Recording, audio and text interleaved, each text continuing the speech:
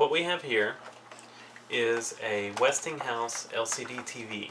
Now the only problem with this thing is it turns on. Let's see if we can. I may take it too long because normally it'll stay on for a couple minutes before it messes up. But let's get a little closer. Turn it on.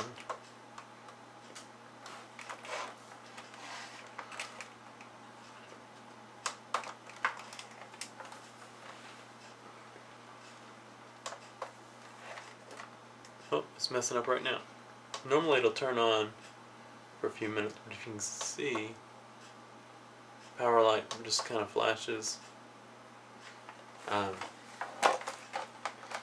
So we're going to tear into this because it's a nice little TV. It's HD. It's got an HD tuner.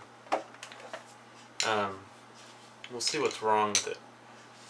So first off, I think I want to take the. How do I want to do this? What we're going to do is right here we have like kind of like a speaker cover. Let's see. I'm just going to pry that, push it down. There we go. Well, you might want to pry it up a little because where that power light is, it's got little things. Oh well. Just be careful right there. Kind of, I don't know, pry it up and out. It doesn't really bother me. It's got little plastic, clear plastic things that go up through the holes in here to make the power light look all cool and stuff. And a couple of those popped. But so that's undone. And I don't see any screws there. I can find the screws. So we've got some covers here.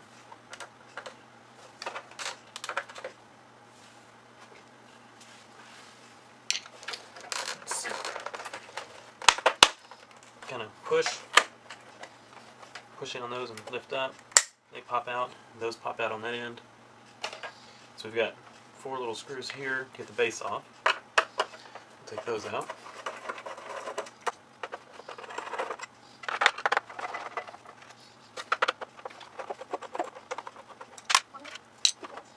Alright, and we've got 2 recessed down there.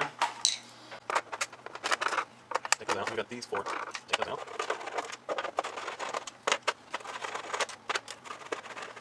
Right.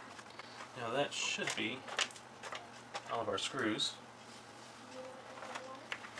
Those should come out. Now, looking at it, look at this bottom here. Make sure there's nothing. It looks like we'll probably just pop it. It's got a couple slots there. Normally these kind of pop apart. Let's see, I'm trying to see where the little seam is. You kind of get a real thin blade in here on each side and just kind of pry it. It pops it. We'll work on both sides.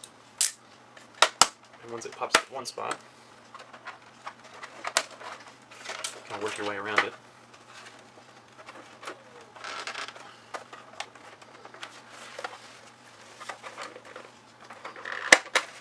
Kind of take your fingers and I'll show you what these little clips look like. How it clips in here.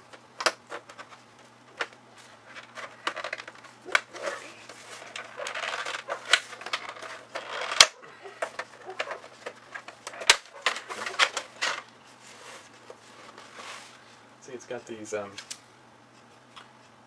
little clips. Let's see which ones are holding it. It's got these right here. I don't know if you can see that, but it's got little clips, and you just got to get your fingers in there and just pry it out a little bit and it unpops. So now that that's done, we can take these 2 out and 2 on the other side. That will get the screen out.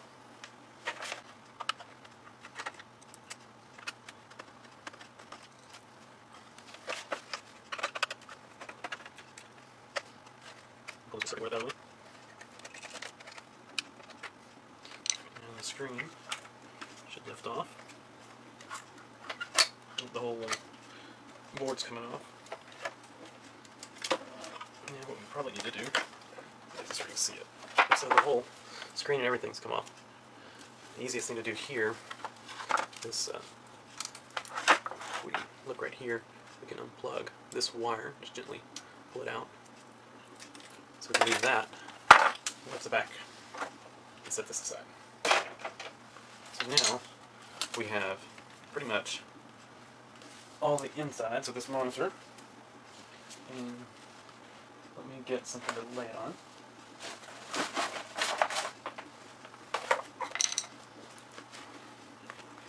There we go. Now,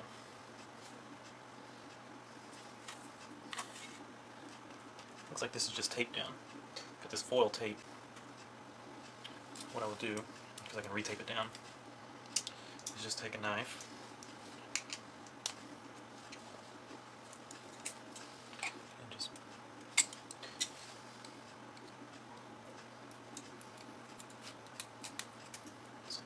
you can see what I'm doing here.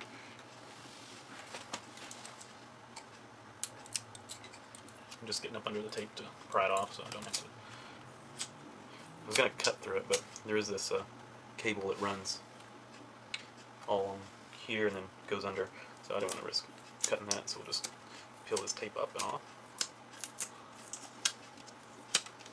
And then we'll just re-stick it.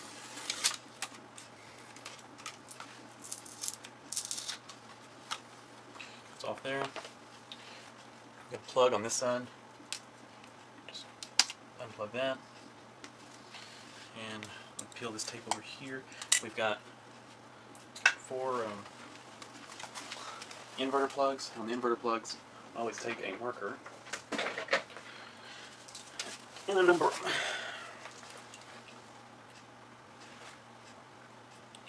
So we'll label little 1 on this one, and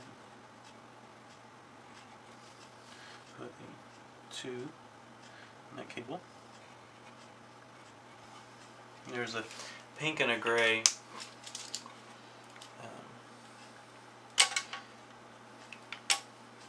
wire. See, they're bundled. So we've got pink and a gray, or light blue or something. And so I've labeled that 1. Put 1 over here. 2 on that. Just something for me to, so I know which one went where. And we've got tape over here.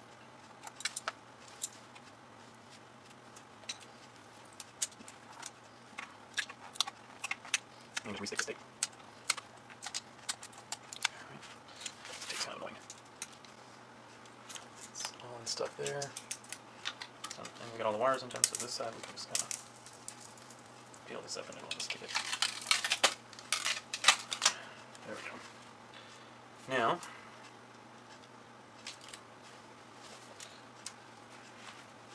let's stick this up out of the way.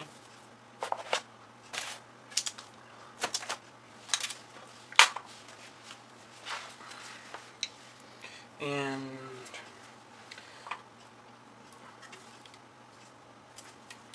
this will be the power supply side, which I think is where the problem is. We can probably leave this side intact.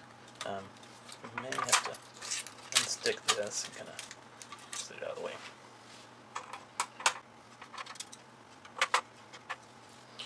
I'm gonna guess that we have a bad capacitor, and normally that's what the problem is on these things. So we will find out in just a minute.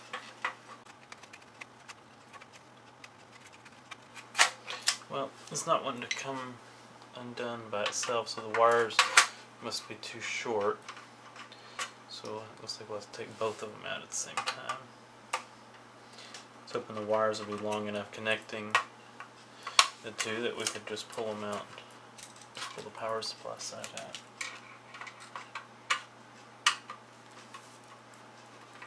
And then when you're undoing this one, you have to double check and make sure none of these and they do. We'll have to pull these two out to pull that out, the HDMI right there, to undo all these.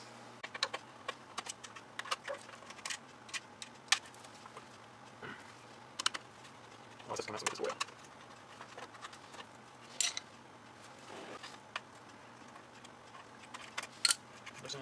Screw it. Make sure there's no screws on the backside. Right. So now, should be able to kind of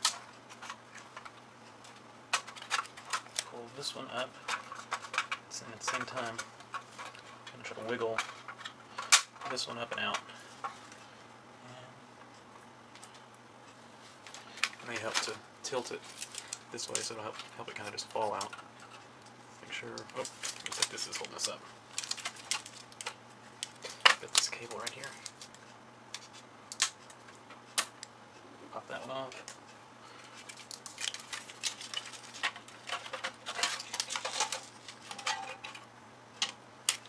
Alright. Now, I see a problem. Hopefully it's the only problem.